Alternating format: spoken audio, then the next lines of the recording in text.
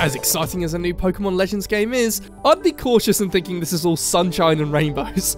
There's a chance this could be a fantastic game, but there's also a chance that the same problems which have been harming Pokemon for years now will continue to occur. So let's get into it. Hey guys, welcome back to another episode of Mood News. Apologies if I sound stuffed or sick or gross, it's because I am. I was really upset because yesterday I basically couldn't do anything. I was just sniffling all day. But today, look what happened. We got a Pokemon Presents. Well, it's not called Pokemon Direct, it's called Pokemon Presents. Get that right, guys. Don't forget it. Has that always been the case? Has it always been called Pokemon Presents? Oh, it doesn't matter. Anyway, Pokemon Day. Ooh, happy Pokemon Day, everyone. Huge day for annoying people such as myself. That's such a good meme. Anyways, let's quickly go through what was shown in the Pokemon Presents before we get into the big girthy news of today. So, Pokemon Presents today started with Pokemon Go news, Pokemon Sleep news, Pokemon Masters GX, is that what it's called? Pokemon Masters GX news, Pokemon Cafe Remix news, Pokemon Unite news. It was very, very quick, and I quite like this actually, because usually it's 20 or 30 minutes, and the first 20 or 25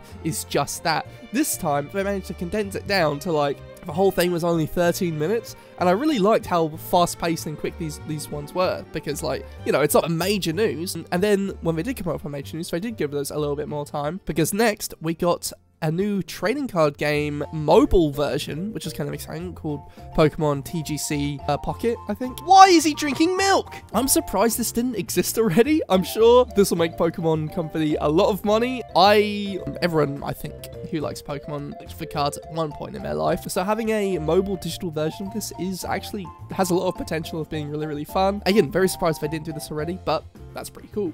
But then we get on to the big chunky news. So we didn't get Gen 5 as many people were expecting.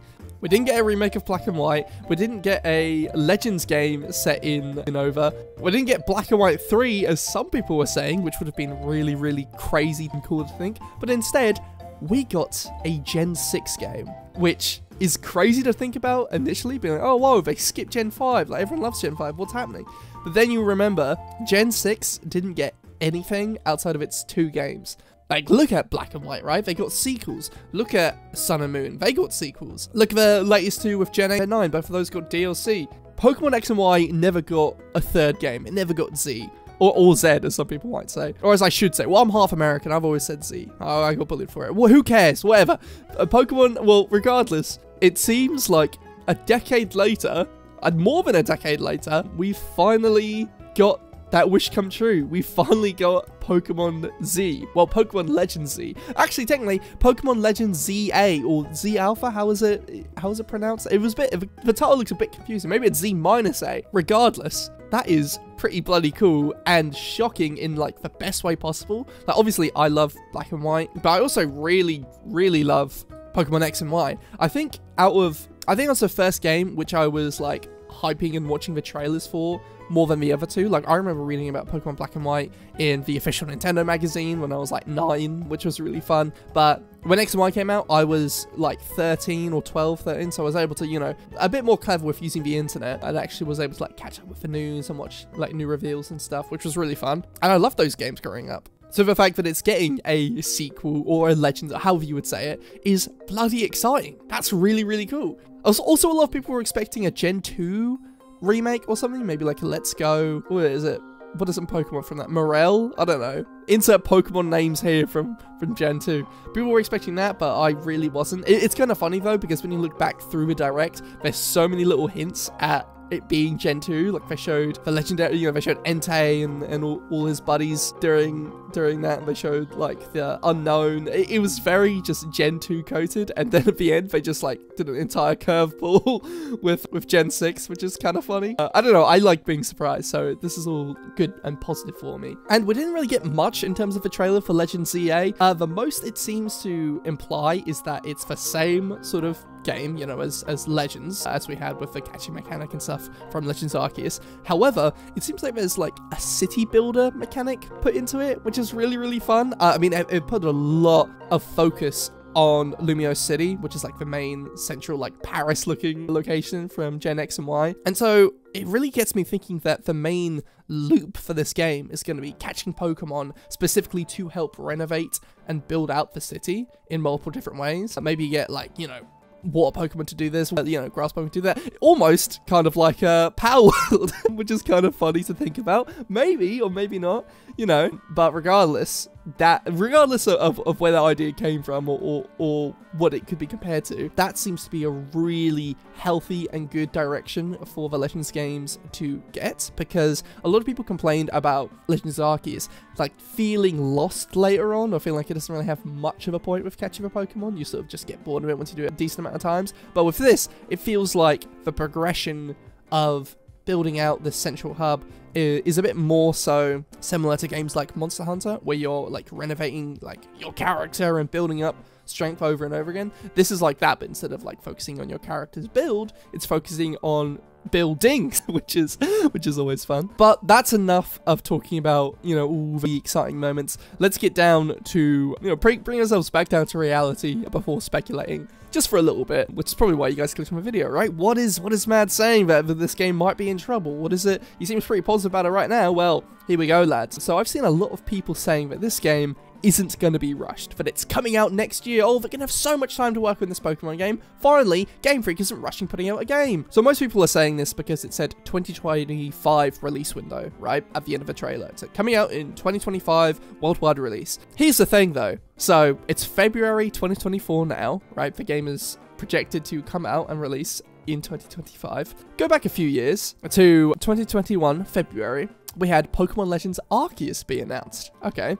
When did that game come out? Came out in January 2022. 11 months, but technically it came out in 2022. And so that's kind of similar. This game could very much so come out in 2025 January, you know? Like, it could come out later in the year, but it's probably going to come out, like, in the early half of the year. And on top of that, Arceus showcased a little thing called gameplay in February 2021. Did we see gameplay with this? No, we just saw a strange sort of trailer. Even if you look at Pokemon Scarlet and Violet, when that was first announced, they had like a tiny bit of gameplay shown in, but it was like mainly like this fun sort of like opening cutscene sort of live action stuff, but then it transitioned into showing us a little bit of gameplay. This was purely concept and trailer sort of, you know, flashy bits. We didn't see a single bit of gameplay in this whatsoever, and that's what's got me concerned the most, is that this could have the exact same trajectory of Legends Arceus, the previous game, and that's really all we have to base off of this, right? There's really nothing else giving us any information or anything we can relate to on this except for what's happened prior, and it's an exact same trajectory as the previous Legends game being revealed in February and releasing quote-unquote next year. And so seeing a lack of gameplay has me a little bit concerned that, crap, a lot of people are saying, oh, they're way ahead of schedule, plenty more time, but do they really? I really think that, you know, these guys are still very stressed, maybe. I don't know how Game Freak works, but I'm not betting that this is going to be a non-rushed game, that this game isn't gonna take as much time as they want with this game. I don't trust myself with that. I think if they were going to do that, they wouldn't announce the game, truly. Like, I don't want to be a negative Nancy and be like, yeah, no, blah, blah, blah, blah, blah, but I'm a little bit concerned, you know, and seeing everyone overwhelmingly think this is a great thing, they're finally not rushing a game. I just don't want to set our expectations to be that way for this game to come out and still feel rushed and stuff, because then everyone's going to be disappointed. And so I think just, you know, basing our expectations in reality and basing expectations of what's happened prior is the best way of going. And again, like Pokemon Legends Arceus, sure, it was very glitchy and well, it wasn't even necessarily glitchy. It was just very, I guess, ugly or unpolished in a lot of ways, but also is polished in a lot of other ways. I never thought that the game was anything unpolished about it, except for it being aesthetically unpleasing at times. Scarlet and Violet is a whole other mess where I literally glitched into a wall and then I couldn't keep playing, and that sort of just made me stop playing the whole game. Call me petty, I don't know. I was just like, alright, I'm stuck in a brick wall, I might as well just put down the game and play something else. So with that, I'm just not gonna jump on the bandwagon of being like, this game will not be rushed. As much as I'd like it not to be rushed, as much as I'd like these developers to take all the time they need to make a product which, you know, they're very happy with, that's not how I see Game Freak working currently. I think maybe they've acknowledged that their games need a little bit more time in the oven. I think in a couple of interviews, Mr. Game Freak himself has said that. But even with that acknowledgement, I don't think that's going to take full effect into Game Freak until maybe Gen 10 or later, you know? Like, I think maybe 2025, 2026 is when it's going to be a bit more easy. I think maybe this might be the final quote-unquote rushed game, unless they see it being delayed or put later than early next year. But I really think it's going to be early next year. Like, that's just what my gut's telling me. That's what we've seen before. That's probably what everyone's expecting when they say 2025, just because, again, that's what happened with Arceus prior, and they probably want to launch it around the same time as the Switch 2, which is slated to be in the first quarter of 2025. Unfortunately, I'm not sure if you guys have heard about this, but apparently the Switch 2 was delayed internally to 2025, but they still want it to be in the fiscal year, so it will be in the first quarter most likely. And, you know, Nintendo and Pokemon Company have all their financial reports and all their plans with, you know, having things come out at a certain time, so I think this will most likely be in the first 3 months of